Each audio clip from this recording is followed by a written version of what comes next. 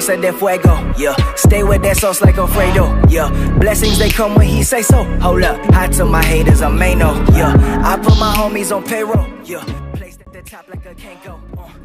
Hey, how y'all doing? This is Rick Sincere with MTMV Sports. Geek to be joined today by the entire crew. We got my boy, The Voice, right here. What's up, Voice? How you doing? What's good, everybody? It's your man, The Voice, fights correspondent for MTMV Sports. Conrad, what's poppin', sir? How you I'm doing? sorry. What's up? This is your boy Connie West Side, the best side. You know how we do. Campus Connect crew, come soon. I'll at you.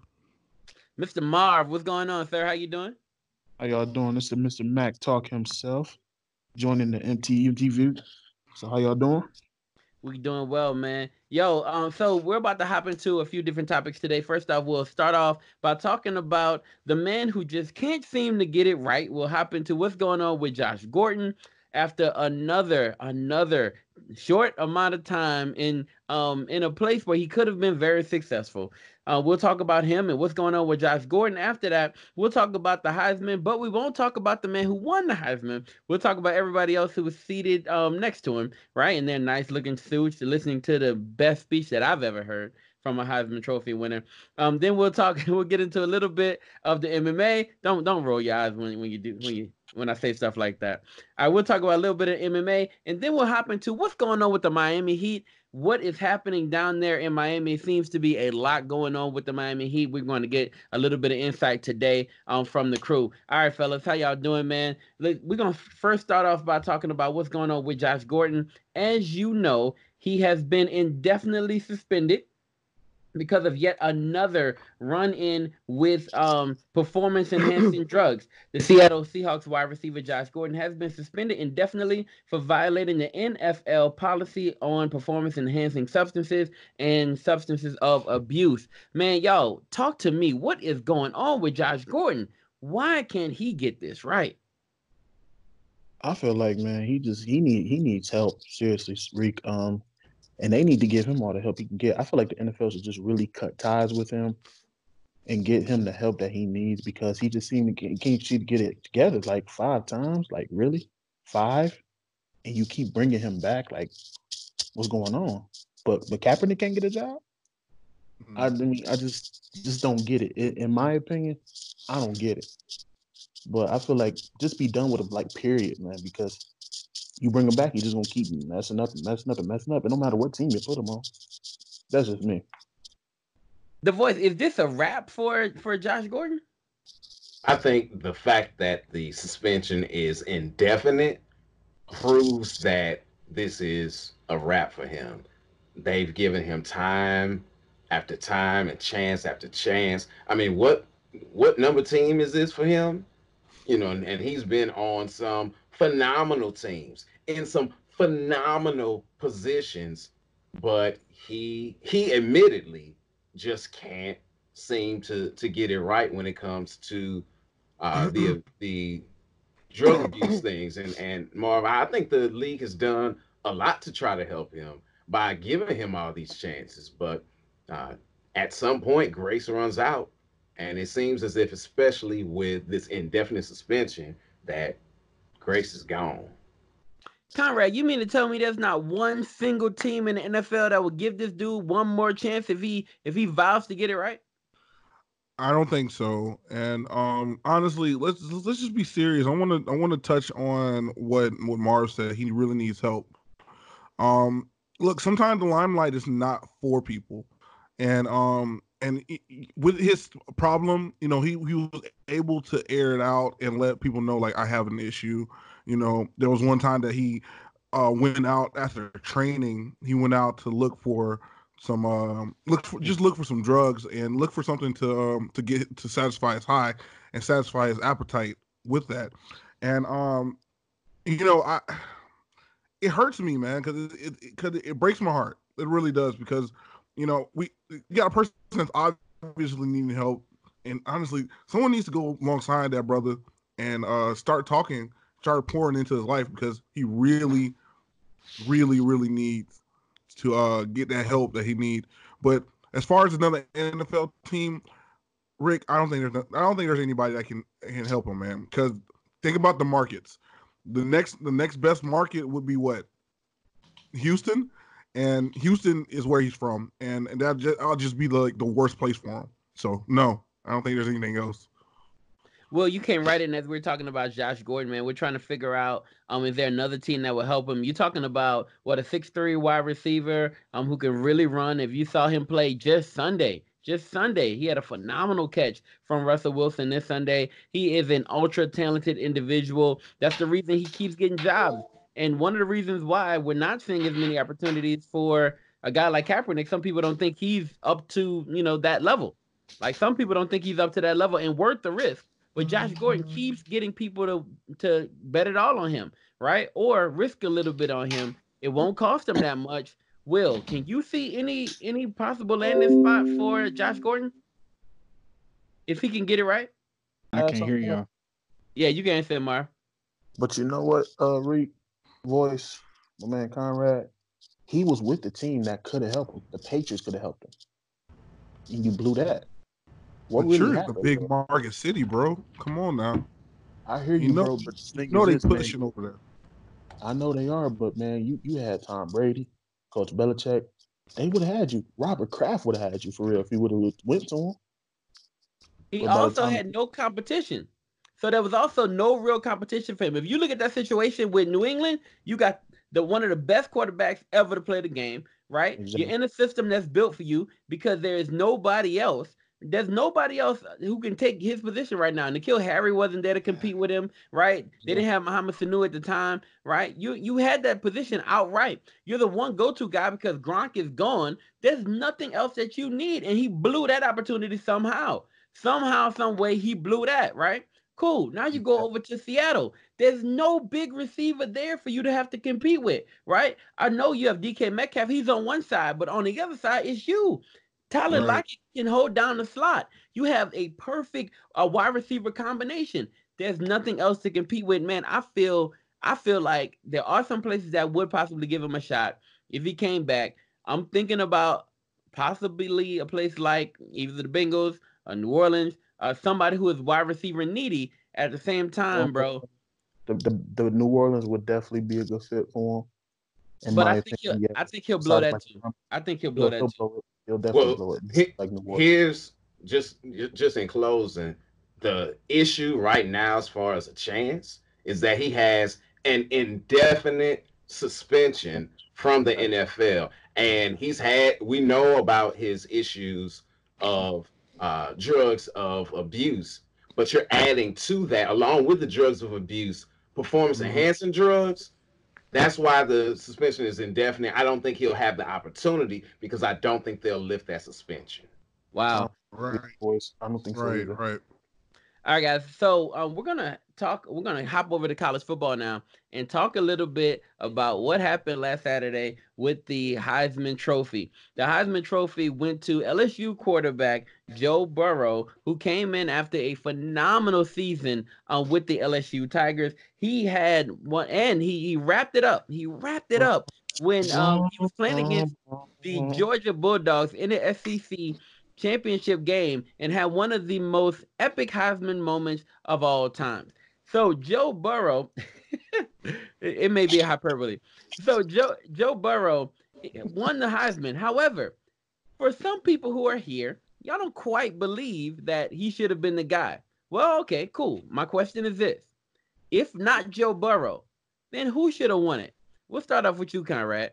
Who should have won it if Joe Burrow shouldn't have been the one? That bad man in Oklahoma. Jalen Hurts. Keep in mind, Jalen Hurts had the best story, had the most to endure. Not only that, he's been there. He's put up numbers. Yes, he had games where he messed up, but he had to get them out. He got them out of the position they were in, and they won games, man. And not only that, like he has that factor, man. He has plenty of Heisman moments, plenty of them. He almost got beat by UCF. If it wasn't for that coordinator, we would not know anything about Joe Burrow at all. Just saying. Hey, Big Marv, what you think about it, bro? I don't want to hear about it. I don't want to hear from LSU guy. Let me holler at you, Big Marv. What you think? To be honest with you, bro, Jalen definitely should have won it. I'm not saying because of his story. His story is amazing. I'm not gonna ever knock you for that. But the numbers he's putting up, the incredible wins that he got for that team, especially getting them out of a situation because of the defense messing up. Mm-hmm. And just like I said, phenomenal. And like you pointed out last week, this revenge tour he's on, it's just incredible, man. And but he's still gonna lose to Old State though, just so you know. just so you know. But I feel like Jalen Hurts definitely I feel like Jalen Hurts definitely should have definitely won it. All right, can I hit you up with the facts right quick? Oh, so wait a minute. So you got facts now. We Yo, not Fact checker. Can I hit you with the facts right quick? Yo, Jalen Hurts threw for 3,634 yards and 32 touchdowns. That's awesome. I love it. But guess who threw for 1,000 yards more than that? Joe Burrow. 4,715 yards. He threw for 32 touchdowns. Joe Burrow threw for 48, nearly 50 touchdowns. That's 10. That's more than 10 more touchdowns than him. Y'all feel what I'm saying? That's 16 more touchdowns than he threw. What are you saying? Like, are we not comparing apples for apples here? Are we not doing that no more? We're just going story for story. Well, we're going and look, he transferred too. He's a transfer as well. So, I mean, he matches him in story. He beyond kills him in yardage. He beyond kills him in touchdowns and big impactful games. Plus, he ain't lose a game. The year Tim Tebow won the Heisman. Listen, the year Tim Tebow won the Heisman, he didn't have any of the numbers that those guys had. Any of those numbers. Yes, he did. He had a lot of rushing touchdowns.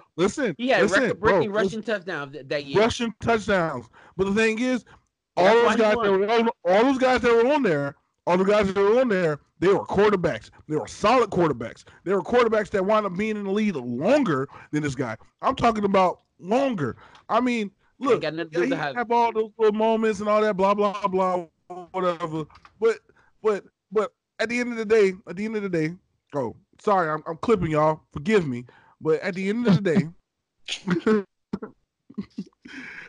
day, I really feel as though those numbers don't matter. It's moments. And Tim Tebow had too many moments that year. He had too many moments that year, bro. Okay, so what moment? The moment he lost? So moments when losing games? Because Joe Burrow ain't lose no games. Joe Burrow didn't lose no games. And you mean moments? We're talking about him. Look, there was I think 7 to 8 game losing streak to Alabama. Baylor. They beat Alabama. Is that not a moment? Wait, them beating Alabama not a moment? You know who would have had a moment right after that? Tua would have had a moment right after that. Why? Because Tua, soon as they were losing, Tua went out there and threw a freaking touchdown on the first play. Come on, bro. Get out. Get out, bro. I hate it for Tua. I really do. And I love Tua. But this is Joe Burrow's year, bro. It's hands down. Look, when you compare the numbers, there's no comparison. There's none. And I know you don't want to hear the facts because that'll bother you in your soul. But it's real. Hey, Big Marv. Yes. Hey, go put the tea on the kettle, man. I want to sip some, bro. I got you, dope. I don't want to hear this. Whatever, call a friend. Anyway, so all right. You call a friend. So, Voice, there was a big matchup this weekend, right? A lot of people were looking at it. A lot of people were interested. Really, they were interested because somebody was talking big spicy talk, right? We're talking about Kobe Covington coming out with the MAGA shirt, right? Getting everybody riled up. They couldn't wait to see this dude take a L. And I don't want to spoil it. What happened? Well, there's no spoiling. As you stated, they've been waiting for him to take an L, and he took the L. Now, to his credit, his jaw was broken in the 3rd round. He came out and arguably won the 4th round, yet succumbed to the blows in the last round. And honestly, I think it's a bit of poetic justice that his jaw got broken because he was talking so much. I mean, this man said that Usman's former manager, who just died, maybe not even a full year ago, was going to be watching this fight from hell.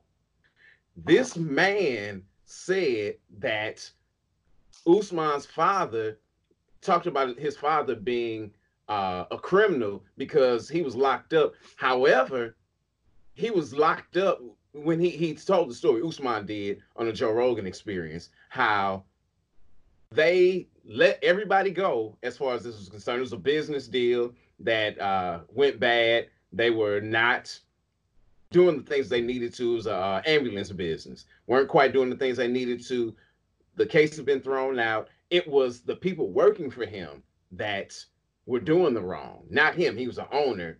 They let the people working for him that were doing the wrong go and put him in jail for what?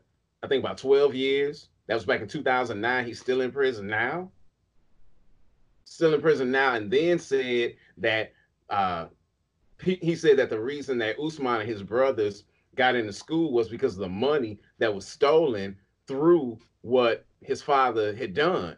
When every single one of Usman's family members that went to school that he was talking about got there on scholarships, on athletic scholarships, on the back, on their own backs, and the work that they put in. So saying all these things, just being outright inflammatory and really playing the alt-right poster boy. You know, he was a tiki torch carrier. People were looking for the fall, and it came in grand fashion. Does he really feel like that, or is this shock value? Does this feel like more like shock value, authentic, right? Or was he trying to be the new Conor McGregor, just trying to get under your skin, knowing that it's going to bring more eyes to the fight? Yeah, not as much the new Conor McGregor as the new Chael Sonnen. I want to talk this big talk, get you riled up, and then have you want to see my fight. You have to see my fight because of all the buttons that I pushed. But he pushed buttons so far that in his own camp, an American Top Team, they don't want anything to do with him. You got 2 fighters in that camp that have told him it's on site when I see you. You a green light. Wow. On site, bro? On site. That's how and one of them was his former roommate and best friend, Jorge Masvidal, who's on top of the game right now as far as fights are concerned. Yo, bro, I got a question. Because you mentioned in the video, which, hey, make sure you check out Reaction Time with the Voice, man. Make sure you like and subscribe to this video and like and subscribe to the next one. But anyway, bro, when you were talking about he created this persona about him with the whole entire MAGA thing, going on the Candace Owens show, and telling people that he created it just to get people in the seats, man. I want to get your thoughts on that right there. How do you feel about him creating that persona, and then on top of that, talking the mess that he's talking to fighters like this? I'm not mad about the persona because MMA is so akin to professional wrestling. You really have to have that persona. You have to have some kind of gimmick or shtick, unfortunately, to really make it and make it big. You look at fighters such as Demetrius Johnson, who arguably is the greatest of all time, got no respect, absolutely no respect, had won the championship like 11 times in a row, but nobody wants to see him fight because they don't like his personality. So in order to stand out, you have to do something to stand out. So creating that, I don't have a problem with. I have a problem with the lines that he crossed in doing so. He could have still come up with something and not been so utterly offensive. That's where the issue is. He became so utterly offensive, and he said himself that he was getting tired of it, that it was an act. He was kind of getting sick of it himself, but then doubled down after losing, talking all kind of crazy stuff about the referee who called the fight. I mean, just it's sad. It's sad. And what's even more sad, which I do touch on in Reaction Time, is that he took it like a punk. He did not Wow. take it like a man. As soon as the fight was over, he's running out crying, knocking over little ladies, trying to take pictures. They trying to capture the moment. He knocking them over. I gotta get out of here. No, it's too much. If it's too much, then you should have shut up. Should have shut up. You should have been talking mess. You shouldn't have been talking. As the good book says, you will reap what you sow, and he is reaping a harvest reaping the beating. Reap the beating.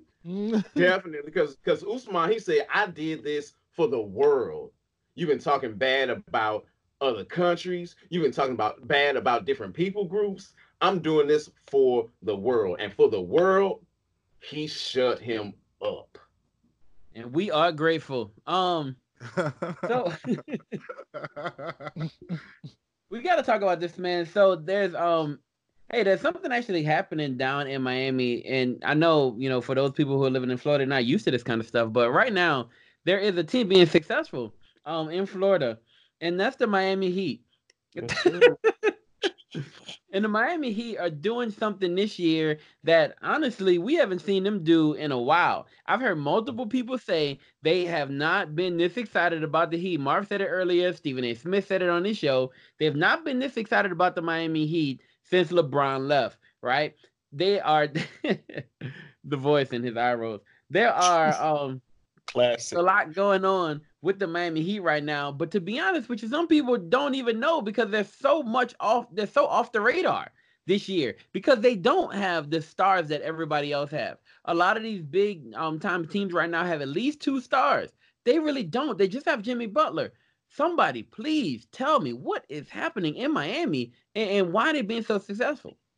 I don't know, man. I feel like these young boys like Kendrick Nunn, Tyler Hero, and I feel like, they're going to get rid of that weight. Deion Waiters, man, he is definitely trouble. He is definitely dead weight on that team. So when they get rid of him and drop him, I feel like they can make a good trade for like Chris Paul or somebody, and they're going to get that other solid star. Oh, here come the voice. I know. But Jimmy Butler doing his thing. They number 4 in the East. Being successful, man. And like you said, Reek, no other star help. Jimmy Butler really doing it by himself. But I feel like they're going to get another good piece when they trade for somebody. And like I said, I cannot wait for them to get rid of Deion Waiters and for other players like Dragic to come back from injuries. It's going to be nice. Like I said, I feel like they can make some noise in the playoff, and they're definitely my sleeper in the East. So, man. Well, I'm sorry. I got a quick question. Go ahead. You said getting Chris Paul. Now, you said the only person they got, the only somebody they got is Jimmy Butler. And we know, I mean, the book is out. It's been written on Butler that it's got to be his way or it's going to be just hell and fire and brimstone to pay for the other players on the team. Why would Chris Paul come to a situation like that? I don't know. There's been rumors that they said they're going to get Chris Paul. I don't know if he's actually going to go there. I just heard the rumors that they could trade for him. And I understand what you're saying, voice, because Chris Paul, it has his own personality issues to deal with, right? Yeah, he does. And he's always been one of those guys where he either got along with the squad or he didn't get along with everybody on the team. And when he didn't get along, right, he would force his will a little bit. So now if you have a Jimmy Butler who likes to have his way, a Chris Paul who likes to have his way, I can see a potential clash there if they get together. However, I also see another little bit of an issue, right? Because they do have Dragic. I don't know if they, go out and get a Chris Paul, even though it would be a clear upgrade, right? At least in some people's mind, to go out and get a Chris Paul. But you have Tyler Hero, you have Kendrick Nunn, like you said. You seem to have a bit of a good squad. Why? I don't know. Would you mess up chemistry a little bit going out and getting Chris Paul? I hope that. See, I think that's the thing about. Go ahead. No, you good. You good. I have my turn. Yeah. Well, I think that's the thing about basketball, man. We're so fixated on the stars that we have now that we don't want to develop and make new ones. Like we're trying to go out there and get a no name. I mean, not no name, but a big name and bring it to a market or whatever. I mean, you got a big name. You got Jimmy Butler, and then now they're creating chemistry there. So you don't want to ruin that chemistry. You want to see what you can do with that. Like I like what Tyler Hero's doing, and I like what Kendrick Nunn is doing, and I mean they're valuable pieces to the team, and you know they're making it a little exciting because like right now they're 19-8, they're fourth in the East, and you know you're in a good position as far as being in the East, and you know you're being talked about. I mean, let's see how the season goes along with the guys that you have.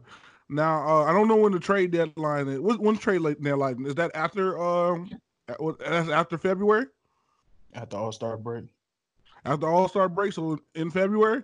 So let's see what we got now. Let's see what happens after Christmas Day. And yeah, like I said, let's see what we got now, man. I don't want to mess up what they have because I'm enjoying what I'm seeing right now on the court. The NBA trade deadline isn't until February 6th, so they have a lot of time to discuss this and to figure out, you know, which route they want to take with the teams that they now have. I feel like if people are talking about them like this, if they're on people's minds to this degree, I feel like this could be something different. You know what I mean? I feel like this could be something different. Now, what I haven't seen in a while is a team without multiple stars. Right? Well, I'm sorry. My bad. I have seen it. I just saw it in Toronto. They had one major star and they just won the championship, right? And they created stars. So actually, this could work. I'll take it back. This could work. And we can see what happens with the Miami Heat this season. All right, guys. So we're going to wrap up a little bit. I do want to hear from Will. I want to know what's going on. We have Will here. I need to know what's going on with the Kansas City Chiefs. And what is Don't be like that. It's okay. I need to know what's going on with the Kansas City Chiefs and who stands with Mahomes back with a bit of a healthy team. Who stands in their way when you think about people coming out of the AFC? Like who stands in Kansas City's way? And if they had to, actually, I'm gonna ask this very direct question. If they had to, in the AFC Championship game, I'll let all y'all answer. If they had to, right? And I'm gonna ask Will first, but everybody else can answer. AFC Championship game, Baltimore versus the Chiefs. Who comes out of that the winner? Be honest with me, Will. Who comes out of that? I'm definitely gonna be honest with you. I think the Chiefs because we've already, all right. We've already beaten them twice. Like Lamar, he has 16-3, and two of those three losses are to Patrick Mahomes and the Chiefs. And so the Chiefs we've already beaten them. We kind of in the last game that they actually played at Arrowhead, I believe, this season, it really wasn't as close as the final score would make it out to be. Like the Chiefs were actually blowing them out. And it was like two kind of miracle passes that Lamar threw up and the receiver happened to catch that kept them and actually kept them in the game. But I think both teams are better now. Like Baltimore's a little better than they were. They have Marcus Peters. They got the corner, Jimmy Smith, is that his name? Yeah. The other cornerback. So they have him back. But also the Chiefs defense has gotten a lot better. Their secondary is better. The run, the only thing that I would be concerned about may be the run defense, but I think Terrell Suggs, us picking him up, he plays good against the run and he sets the edge. That's one thing he can do. He may not be able to pass rush as well due to, him being older, and he's not the young Terrell Suggs that he was, but he can set the edge and help out in the run game. And we've done a little better in the run. And the Chiefs are they have like a top 10 defense in scoring now. They're on we're only allowing 11 points in the last 3 games, and 7 teams have only scored 17 or less in the last 4 games. So I believe the Chiefs are kind of like the Baltimore's kryptonite right now. You know what I'm saying? We kind of know they're familiar with each other. And actually the Baltimore balled out in the run game when we still beat them. Like Mark Ingram was eating. So Will, we were together yesterday when y'all got Terrell Suggs, right? When the Saints picked up Janoris Jenkins, and then when you guys when the Chiefs, I know, but when the Chiefs got Terrell Suggs, your main concern yesterday, and let me know if you've got an update on that yet, but your main concern was, will he play for y'all? Because he stated outright, I want to go back to Baltimore, and I'm not sure I'll play for anybody else. The question is he going to play for y'all? Have you heard anything yet? Have you gotten any updates? Has he agreed to come and show up? I definitely been checking on that because I was looking for that. I think Suggs was being strategic in that to make sure that sorry team didn't try to pick him up. So if you say that, then like other teams that know they don't have a competing chance or they're not in the playoffs, we're not going to put in the waiver because we're not even going to make it to the playoffs. So the 4 teams that put in waiver claims were actually contenders. The Saints were in there. Yes. It was us, the Saints, Titans. Was it the Titans? Yeah, I know it Titans. was top. They were all contenders, and the crazy thing is we had the worst record at 12-4, so we got them. And so it was a good pickup, man. But he said that he will go ahead and report to the Chiefs, and so he was scheduled to get there this evening, and so I think he's going to report tomorrow because they were off today, so they have practice tomorrow. So it'll be interesting just to see how they utilize him. We've lost 2 of our defensive ends, and that's why we had to pick him up. We lost Okafor to a torn pectoral muscle, and then recently we lost Emmanuel Agba to a torn pectoral muscle. So we losing guys on that D line, and so that was a good pickup for us to get some of that experience, and he has that leadership. All right, and you got the 10-4 right now. 10-4, yeah, 10-4. And you've locked up the AFC West. Mm-hmm. So no more competition there. So we will be on the lookout, man. We'll see. And just quick question, Marvin, do you think if Chiefs Ravens AFC Championship game, who comes out the winner? Just real quick. Honestly, man, I'm gonna go with the Chiefs because of Andy Reid, because he's gonna come up with that game plan. I put nothing past Harbaugh. Harbaugh's a good coach. Lamar Jackson, of course, is incredible, but Mahomes, Tyreek Hill, Travis Kelce, them 3 right there is just a chemistry, and I feel like Terrell Suggs will help that defense. So it's just gonna get better and better. And like I said, for you guys to hold the Patriots to 16 points that game, defense played good, man, and they've been proven week after week after week.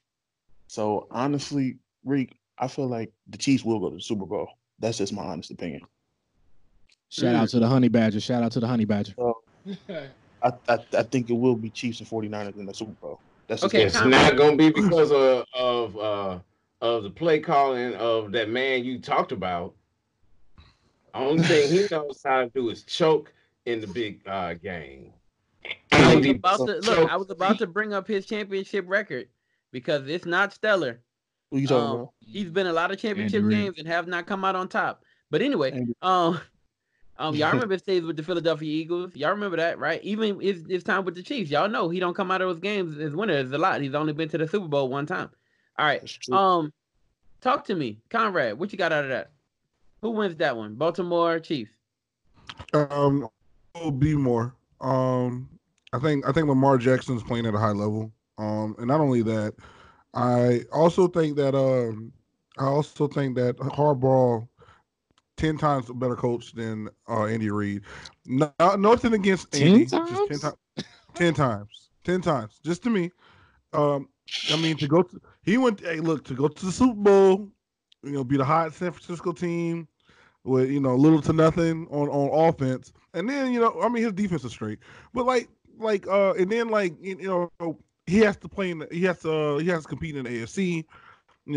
Andy Reid could not do anything in the AFC until he got Patrick Mahomes, but he was trying to work with terrible quarterbacks and all that other stuff. And then when he was in the NFC, with McDonough and McNabb, which to me is a garbage quarterback, because Michael Vick made them a lot better. You know what I'm saying? But McNabb was a garbage quarterback to me because he couldn't. Oh, we gotta go. Sustain. McNabb was garbage. But anyway, so yeah, be more all day. Thank you. And that's all I got. He lost his football card. We got to go.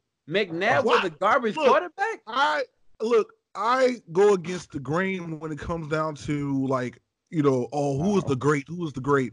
But do you tell the truth? The greatest NFL football player of all time is Jerry Rice, hands down. No one. I mean, if you are, don't at me. Don't fade me. Come see me. Conversation. Big trust. That's a different conversation. What? A whole nother conversation. Right. Yo, you said some outrageous stuff. I gotta edit that out. All right. Anyway, so. I'm the editor. Wait, hold on. Everybody that watched this, I'm the editor. I don't edit nothing out. I don't edit me out. Y'all Those- won't those get are so facts. weak. Wait. Those are facts, but on the podcast, you will not hear that. I was just going to say that. It's like, yeah, you might be the video editor, but you're not the audio editor. Conrad. You'll have people swerving into traffic. What? What's up, bro? You know the What Chiefs you said, Will? was winning with Alex Smith. What are you talking about? Say he didn't start winning until Patrick Mahomes got there. The Chiefs ain't had one losing season. Their worst season was 9-7. It's all good. It's all good. Hey, Hey, thank y'all. but Alex Martinez got heck of gotta wrap touchdowns, it. bro. We gotta Heck of wrap it. touchdowns, bro. The voice said time. All right, thank y'all so much for joining us, man. We're gonna go ahead and sign out. All right, but you know what? This time we'll do it a little bit different. Marv, go ahead and sign out. Tell people where they can find your stuff, bro. You can find my podcast on Anchor, Spotify, Apple Podcasts, and I'm gonna put some more distributions out on social media. So I appreciate y'all again. Give me the name of your podcast. Mac Talk, Marvin C. Bet. Will Smith, talk to us, bro. What's the name of your podcast? Yo, it's Will Smith. It's red and bold, baby. Red and bold with your Kansas City football Chiefs. So Bet. Yeah. All right, Conrad, talk to us, bro. Where can we find your stuff? All your videos. Where can we find stuff? All right, everything on YouTube. Find everything on Apple Podcasts, the audio version. Be tuned. Tuned in to The Voice. He has a reaction time out there. You know, I was happy to make that for him. Also, man, look for Rick Sincere's reaction time soon. And also, man, continue checking out season 2 with the Baby Rattlers. We don't have anything new coming up, but check them out. If you're a college coach out there, please, these young men need to get in school. Please. Bro, somebody won Defensive Player of the Year, right? Yeah, man. Landon Barrett, a.k.a. Lando Bando. He has won Defensive Player of the Year from the Tallahassee Quarterback Club. He's also recognized. He's a 3-star athlete now. One of the top tier defensive linemen in the country. And I mean, it's just getting started, man. We putting muscle on that boy. Hey, sophomore or senior, what? Junior? He's a junior. And so he's going into every camp this year with a target on his back, man. He said he's going to go to every camp this year, and he's gonna get 5 stars. So I said, all right, I want to hold you to that. Yeah. I bet. Voice, man, tell people where they can find you, where they can find your stuff. All things MTV is where you can find me. Not trying to rhyme, but you know, it happens sometimes. Anyway, but yeah, MTV Sports, whether it be your social channels, you're looking for podcasts, videos, whatever, it's MTV Sports for all your fight night news from your fights correspondent, your man, The Voice. Awesome, y'all. All right, man, this is Rick Sincere, MTV Sports. We out. God bless. They know I got that fuego, fuego, fuego, fuego, fuego, fuego. Came up from that bando, ay, put in work like Rambo, ay, tell them goons a little. You know I got that fuego, that fuego. I got that sauce at that fuego, yeah. Stay with that sauce like Alfredo, yeah. Blessings, they come when he say so. Hold up, hot to my haters, I'm Mano, yeah. I put my homies on payroll, yeah. Placed at the top like a Kanko, I throw the deuce up to silence my enemies. Right through that potato. Lighting up the city, the reason I write for. Giving the gospel where the people be needing that light show. Giving the pen and we deliver more sinners with eyes closed. See the light.